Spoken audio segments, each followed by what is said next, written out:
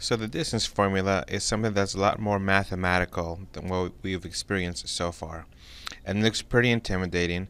It's not that bad. It's very related to the Pythagorean theorem, if you remember that from right triangles. A squared plus b squared equals c squared.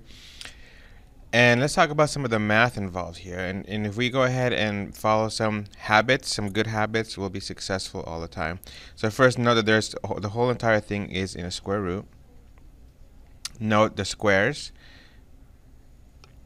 And then you'll note that we have 2 points. We have point number 1 and point number 2. And what happens is that we're subtracting the x values, and then we're subtracting the y values. That's what's happening. Conceptually speaking, we subtract the x values, we subtract the y values. We just make sure that we do it in the same order.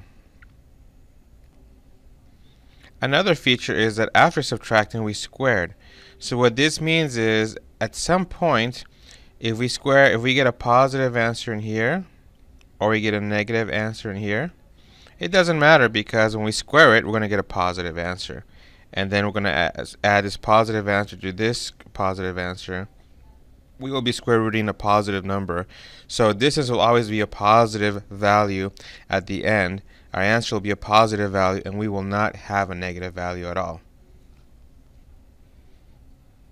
So part A, we're going to go from A to B. So we're going to make this point number 1. And we're going to make this one point number 2. And in other words, this is x1. This is y1. This is x2. This is y2. So we're going to just take a moment to identify things. Okay? The formula will be the same regardless. So I'm going to go ahead and make it like this.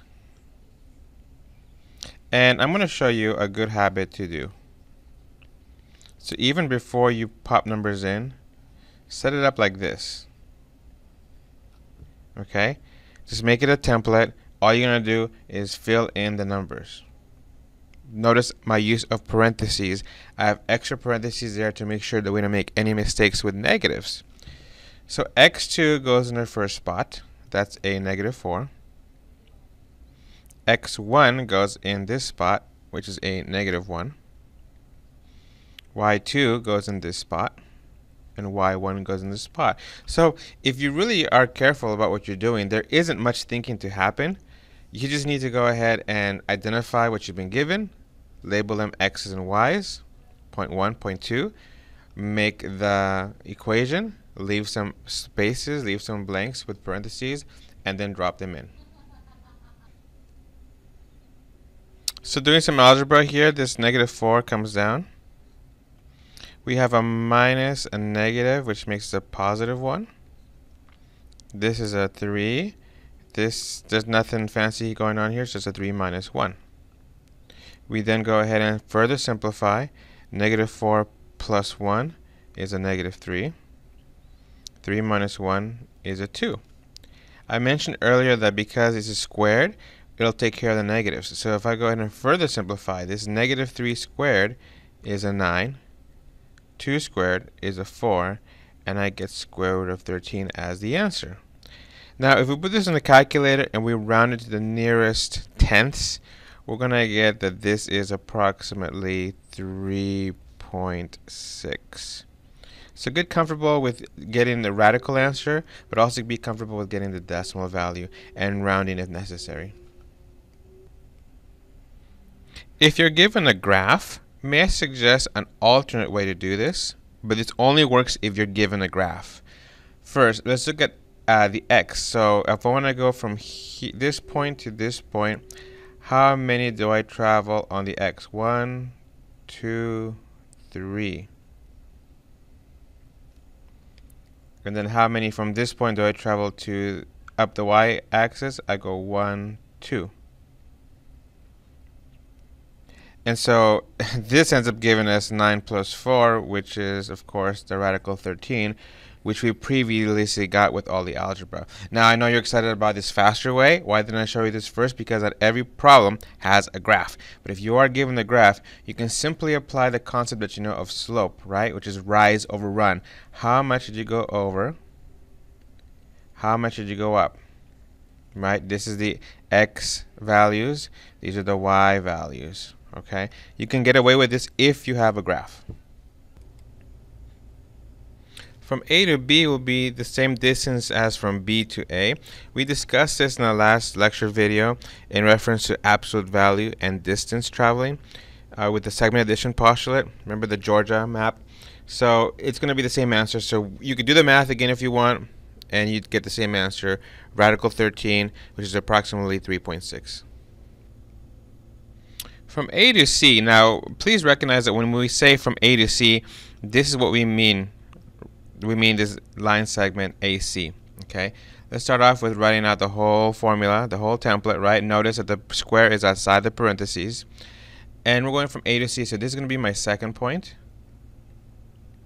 This will be my first point. Identify the x's and the y's.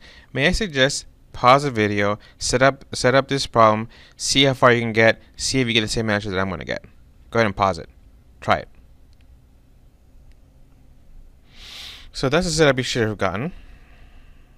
We'll simplify. So the 3 comes down.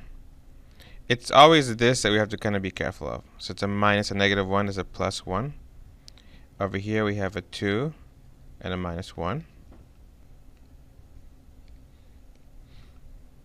Let's further simplify. 3 plus 1 is 4.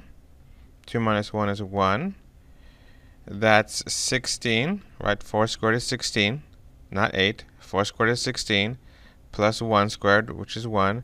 That's 17. Putting this in a calculator, we get a rough approximation of about 4.1 if we round to the nearest tenths. If we pause to consider for a moment that what we're saying is the distance from A to C, so that line segment AC, is actually, so this distance right here, is actually slightly bigger than from A to B.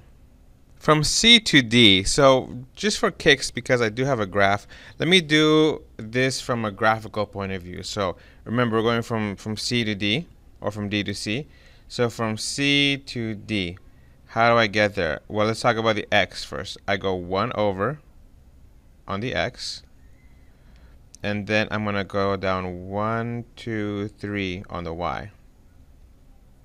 I would challenge you to, if you really want mastery, do all these problems both ways. Do it with the formula from scratch, with all the algebra, and then do it graphically and get the same answer both times. If you can do that, you've mastered this topic. So then we get square root of 1 plus 9, which is square root of 10. And if I put this in a calculator and round to the nearest tenths, I get approximately 3.2. Now, if you're not aware, this little symbol I keep putting everywhere, that means approximately. You know that this means equals. From B to D, this is a very long segment. We're going from B to D. Try it out. Set it up. See what you get. Here's the setup, noting that this is x2. This is x1. This is y2. This is y1. We don't even think. We just go ahead and drop them in the right spots, keeping in mind the use of parentheses. We have a 2, and then this minus and the negative is a plus 4. And then we have a negative 1. And this is a minus and a positive, so it's a negative 3, minus 3. If we clean this up a bit more, we have a 6, and we have a negative 4. Interesting. I'm going to go ahead and continue the problem over here. I'm sorry. So I get 36, right? 6 squared. That's 6 times 6. And then negative 4 squared is not a negative 16, because it's negative 4 times a negative 4, which is a positive 16. If we go ahead and add those up, we get 52. And if you were to put this in your handy-dandy calculator, you're going to get an approximate value of 7.2 if we round to the nearest tenths. Now, what do we notice about the length of AB and BD? So we said that AB, if you recall, AB was 3.6. We're saying that BD is 7.2. So we're doing part F right now. And if we do the segment addition postulate for this entire segment right here, we get that BA plus AD is equal to BD. Now, remember that distance from, we said in part B that B to A is A to B. So you should be comfortable me saying, okay, well, I'm going to just make that AB, because it's the same thing as BA. So this is part F. I just set up the segment addition postulate for this line segment BD. Now, if we look at this segment addition postulate that we set up, and we know that AB is 3.6, and drop that in there, and that BD is 7.2, we can go ahead and solve for AD.